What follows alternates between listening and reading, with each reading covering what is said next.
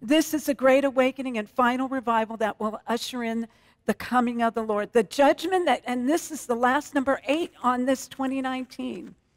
The judgment that came to Egypt brought deliverance to Israel. Make sure the blood is over the doorpost of your heart. And remember, everyone went into lockdown, and they were putting red ribbons up, and that's what the Lord was saying. And now with 2022, in in Jeremiah 1, verses 9 and 10. Then the Lord put forth his hand, and he touched my mouth, and the Lord said to me, behold, I have put my words in your mouth. See, this day I set over you the nations and over kingdoms, to root out, to pull down, to destroy and to throw down, to build and to plant. 2022 will be the year of great and drastic changes, vindication, and demolition. Going into 2022, it will be important to know that God has prophets whom he has appointed and anointed and set apart.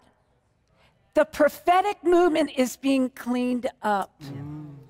God has to get rid of the flesh. He has to have a pure voice that is not afraid to say, thus saith the Lord in this hour.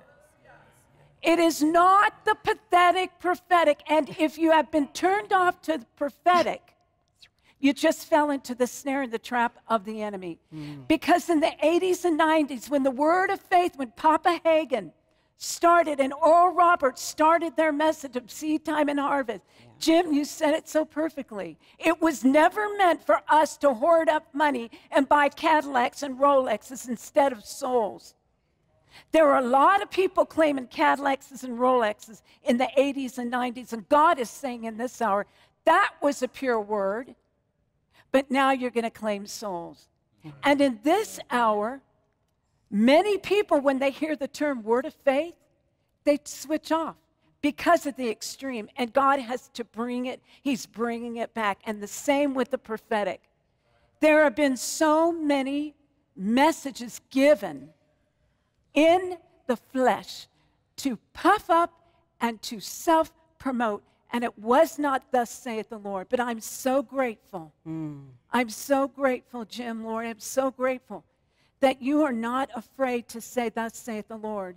And if you look at Jeremiah, that first chapter, verses 9 and 10, there are only 2 places where it says to build and to plant. That's positive. The rest of them, let me read it. There's 4 of them. To root out, to pull down, to destroy, to throw down. You want to call it doom and gloom. It is doom and gloom for those that are not ready and those that are not pressing into God. A dismantling. God is in the process. In 2022, we are going to see a great dismantling in every area. It's going to hit everyone. Going into 2022, it will be important to know that God has his prophets. A true prophet will, like Jeremiah and John the Baptist, walk in holy boldness and walk in holiness. Their message will be one of repentance, because that's what requires of all men everywhere. Repentance of pride, self-sufficiency, religious activity, void of the fruit of the Spirit, in particular the fruit of the Spirit. Have you ever met a so-called prophet, but they were hateful? Had no joy? God says that's about to change. You're going to know them by their fruit. And I love these 2 sitting here. I love everyone here. We can laugh. We have joy. There's patience. Navigating through this season, I like it, Emma, dismantling for glory. Just because one can prophesy in this hour and possess the gift that does not qualify them for the office of the prophet. A prophet is one that has been given, listen, a new message from God. In this hour, the new messages that will come from true prophets may be new to this generation, but not new to God. And if you're out there and you're saying, If you're out there and you're saying, well, you got a new word from the Lord, sister, there's nothing new. Oh, yes, it is. It's new to this generation. Because this generation has shunned the prophet, the true prophet, that says, get ready. Get your house in order. Stop playing games with God and holding the holy things while you have secret sin.